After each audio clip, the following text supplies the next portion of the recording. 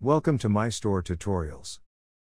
Today, I will tell you how to mark orders as shipped when using an off-network logistics partner for delivery. Log in to your Mystore Seller Admin panel. Navigate to the Order section in the left.